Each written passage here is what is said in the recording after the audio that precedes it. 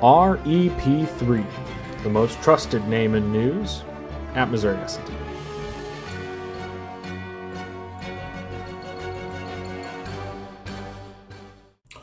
What's up, guys? It's your boy Jack Button coming at you with another REP3 report. Guess what? Zach out in the field, which leaves the whole studio to me.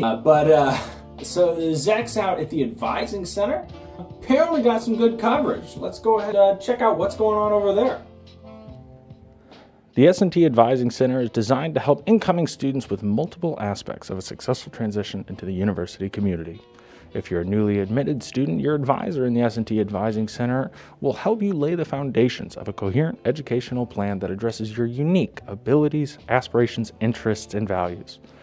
To request a meeting, please email your advisor your specific questions and email preferences. And if you come along with me here, you can see that we'll walk here in the library, go through right this door down here, head down the steps, and then it's right through this door. And Advising Week is coming up, or it is already happening, so be sure to keep a close eye on your email or reach out to your advisor to schedule a meeting so that you can make sure that you're registered for those classes. I'll toss it back now to Jack.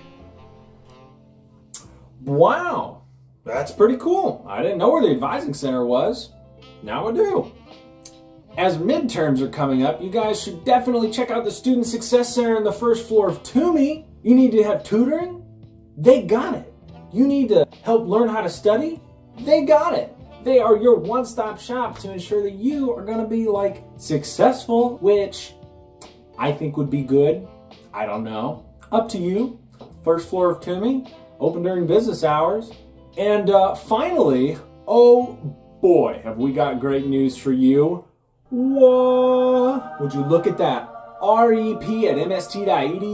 That's our new email. So if you have any questions related to how to throw a program or how to make a budget or how to make a poster or how to do one of those things or something else that is kind of related to those things, but maybe not, email rep@mst.edu, and that'll make its way towards Zach.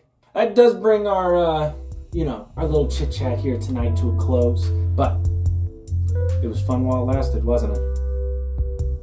See you next time.